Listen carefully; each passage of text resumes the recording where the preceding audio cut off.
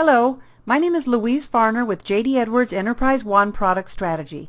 It's my pleasure to show you the new J.D. Edwards Health and Safety Incident Management Solution.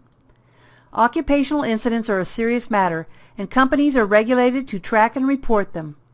Our new solution provides a comprehensive way to track, manage, and report health and safety incidents of all kinds, not simply those that involve injured employees. You can also track near misses and potential incidents. J.D. Edwards Health and Safety Incident Management provides for the entire process from the initial reporting of an incident through to reporting it to OSHA and analyzing it to gain valuable insight. You can track all types of people involved with your incidents, not simply injured employees, but third-party or contractors, witnesses, and even perpetrators.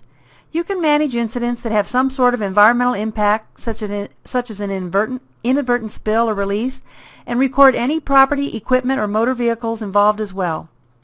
We also have a companion product, OneView Reporting for Health and Safety Incident Management, that provides 5 separate applications to analyze your incidents, calculate the industry standard safety metrics, and dive into the details of incidents involving people, equipment, or that have an environmental impact. Let's take a quick tour of this new and exciting solution. Any employee can immediately report an incident on the spot using a tablet device from the incident location. They can enter the core details with as little or as much information as they know. Key details include what, when, who, and where.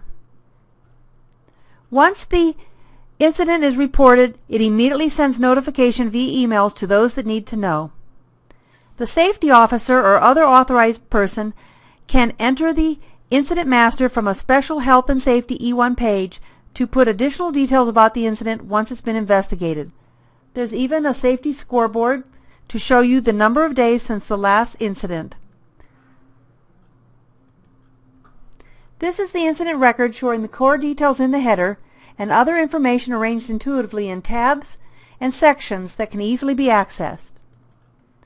Using the location information of the incident, either a street address or latitude and longitude coordinates, we can see a map of where the incident took place.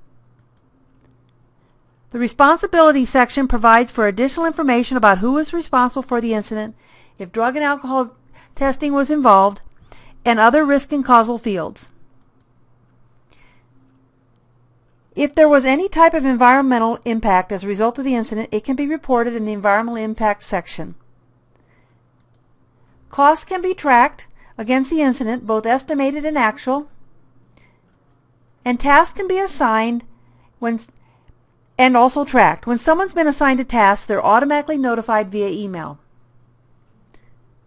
The People tab allows us to record information about anybody that's been associated with the incident, employees and non-employees alike, victims, witnesses, first responders, etc. The People Details button takes us to a form to enter additional information related to a person associated with the incident. Some of this information can default in from the employee master, but that's optional. Scrolling down, we can see that there's a lot of information that can be captured for people on an incident. We can see also that there's fields necessary to do the regulatory reporting. Moving on to the Equipment tab, we can track property for any property, equipment, or motor vehicles associated with the incident.